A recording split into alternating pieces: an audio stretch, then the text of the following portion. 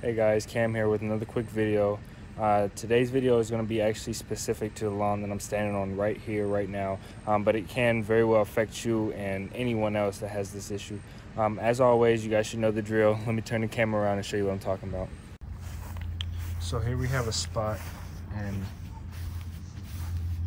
it continues all the way down, goes around to the other portion of the front yard.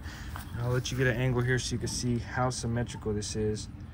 How straight it is. Our best bet for this is to go look at what the city has under here. It's most likely a sewer line letting off a lot of heat.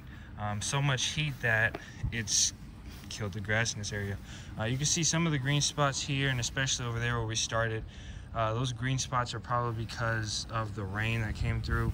We just had rain today and yesterday and the day before, pretty heavy, and it's helping this green back up.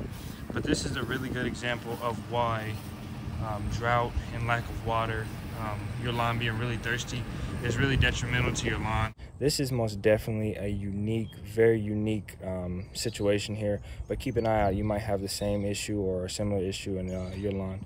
If you do, make sure you leave in the comments, subscribe. Coming in the future, we have a lot of changes going on with the weather, the climate, and a lot of things we do, procedures we do. So we're going to be putting out a lot of great content, a lot of very informative content. So make sure you stay tuned, and as always, have a wonderful day.